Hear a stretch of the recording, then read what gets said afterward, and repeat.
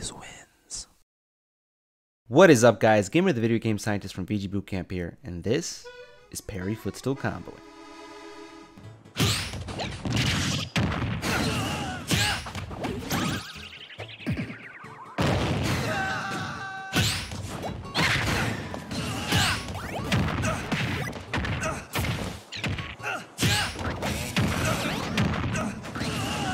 Over 10 years ago, I made a video called Grounded Footstool Comboing that showcased that when you grounded footstool someone, certain characters can combo out. When Smash 4 came out, this trend continued with Mega Man. It's so well, TK. Oh, there, here we go. Here we go. Are you ready? Are you ready? He practices these. And Mewtwo. I try to, warp and then immediately get scooped up off of that. Oh my Lord! Jesus! In Ultimate, this translates with Parry Footstool comboing, aka PFC. In my last video, I showed PFC with Falco Firebird, and a lot of people said this is hard to do, that it wasn't viable. This is actually far from the truth. PFC is actually much more viable in Ultimate than any other similar technique has been in previous games. This is because of the parry and jump mechanics. But also, aerials have such low landing lag in this game that mastering this technique is incredibly important for destroying very annoying moves. Like mobile sword characters, so Ike is like, he has the sword, but he's not moving too fast, he's just creating this impenetrable zone. Right, I mean, well, yeah, exactly. The hitboxes just come out so. Before we get started, I have to briefly explain shield and jump mechanics as they are in Ultimate. When you shield an attack, both players go into shield lag / shield freeze. When you parry a move, both players go into shield freeze, but there are a few differences. First of all, the screen lights up and a sound happens, giving you a frame 1 visual and audio indicator that you can immediately react to. 2, there's more shield freeze than normal, so much so that you can not only react to whether or not you parried, but also where you are in relation to your opponent when you get the parry off. You should watch my video on audible tech chasing. I go over human reaction time and all that information way more in depth. Go check it out. After shield freeze, the person shielding goes through shield stun, while the other person finishes their animation. Ike's Nair has 3 frames of shield stun. When you parry though, you don't go through shield stun. You can immediately act. Ike's Nair has 8 frames of landing lag. So if he spaces it so he lands on the ground right after shield stop is over, it's -5 on shield and -8 on parry. Meaning, on shield, you have to hit him within 5 frames to punish it, and on parry, you have to hit him within 8 frames to punish it before you can act. But after you block something, you're still in your shield, limiting your options. Whereas when you parry, your shield's down, you have access to your full kit. For something as annoying as Ike's Nair, 8 frames isn't a lot. A lot of dash grabs can't even get there in time, and most moves that can get there in time are weak tilts and weak jabs, with very few exceptions, like Snake's up tilt. This is where Parry Footstool comboing comes into play. Because jump squat animations are universally 3 frames long, you can get a Parry Footstool off as fast as 4 frames. That's as quick as a lot of jabs. In reality, it'll be more like 5 to 8 frames, but that's still incredibly fast and punishes most aerials. Also, when aerials are on their landing lag animation, there are no collision boxes, so getting the footstool off is much easier than when just trying to footstool somebody in their standing animation. Grounded footstool animations are universally 21 frames long, and they are not invincible. So when you parry footstool, you're taking what's normally a 6, 8, or 10 frame punish window and turning it to a 21 frame punish window. That's a lot of extra time and lets a lot of characters get access to stronger hitting moves. Now that we understand how it all works, let's go step by step on how to actually do it. First, go for a parry. Wait and react to see whether it hits, and see where you are in relation to your opponent when it hits. If you see the opponent is going to land inside of you, just tap the jump button during the parry, and then as soon as it's over, tap it again to get the footstool.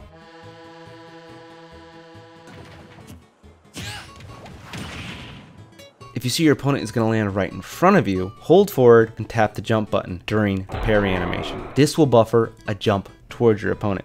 So as soon as the parry animation is over, you tap jump again and you'll get the footstool. If you're a little bit further from your opponent, and this is character to character, hold forward during the parry animation, and as soon as it's over, double tap jump. This is the hardest one to do, but you'll still get the footstool animation off.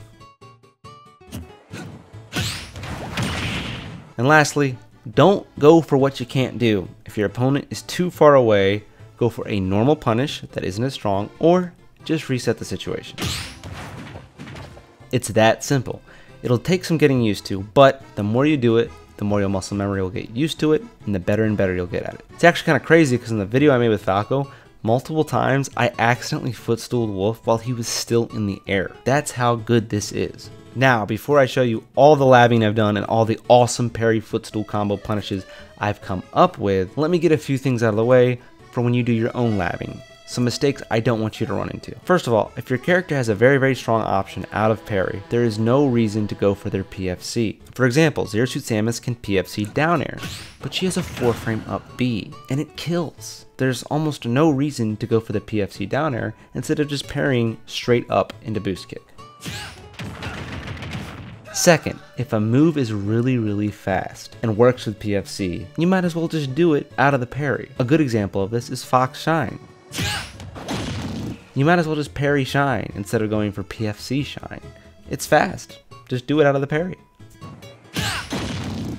Now onto the good stuff. Here are all the basic PFC punishes that I've come up with.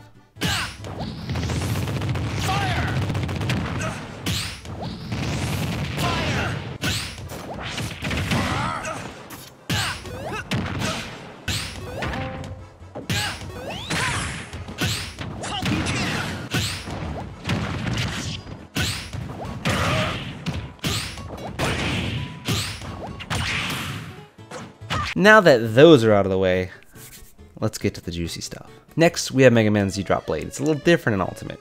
It has more lag, it puts the opponent in a better position for combos, you just can't do the crazy footstool shenanigans that you could do in Smash 4. Now, throwing the blade forward takes 12 frames, so in a lot of instances with moves like Ike's Nair, you're gonna have to go for the footstool punish.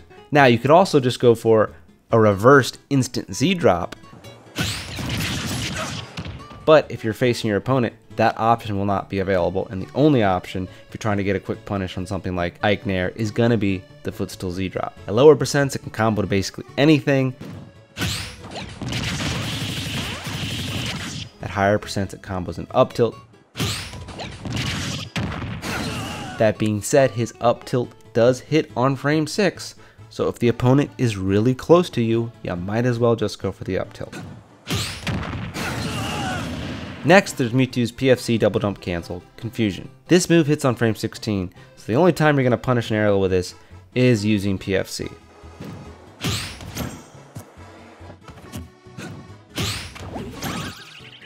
It's ultra viable though. He had this in Smash 4. It was a little different, but it's kind of easier to do now. It leads to everything. You should definitely go for it.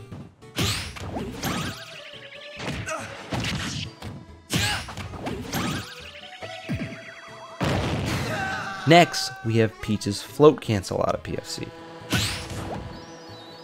This is incredibly good because you can do every single aerial. You can pretty much do whatever you want. Obviously, at lower percents, parry down tilt is your best option because it combos into everything. But at higher percents, she can't get any kills off her down tilt. So the best thing to do is PFC float and then instantly forward air and float backwards while doing the forward air to hit with the crown, the strong part. This fade back fair starts killing characters between 100 and 140% from mid stage. It's probably one of her best options out of parry. Her up smash is too slow and her forward smash is too slow on most good aerials. This next one I really like. It's PFC Fire Hydrant with Pac-Man. Basically, Pac-Man instantly throws the fire hydrant down, but because it hits the opponent, it causes so much lag that as soon as it's done, Pac-Man can almost immediately act. At low percents, you can combo to infinite. At higher percents, it has kill confirms with the key.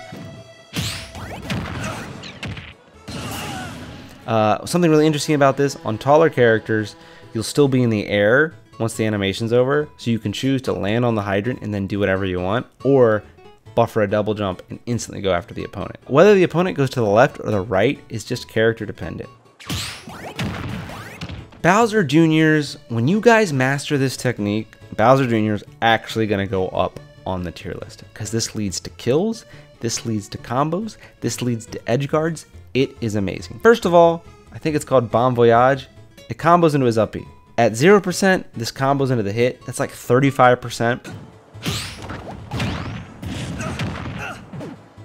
At higher percents, at like 140, it just straight up kills. So it's a good option. But more importantly, the clown cart. Because you get the aerial version, it knocks the opponent into a spot for a perfect combo. And at high percents, this leads into his forward air, which does kill. So now you have a 4 to 7 frame kill confirm. Secondly, on shorter characters, you can choose to go on the ground or go in the air. So if you do the spin out, it kills incredibly early. Something else that's really cool about it is you can choose whether you want to go left or right. So you decide where your opponent goes. This is like really good.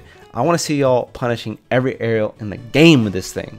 Anyways, that's the video. I hope you guys enjoyed it. I know it was a long one.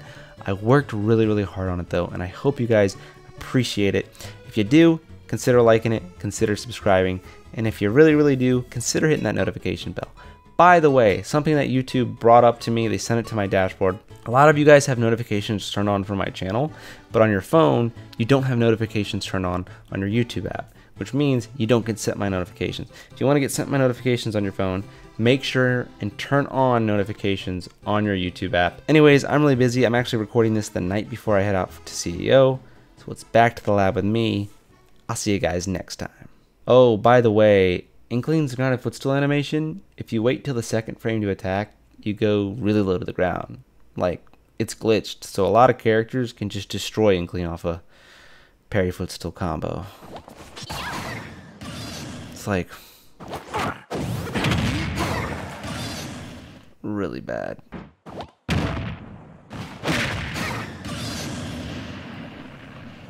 Sorry, Cosmos.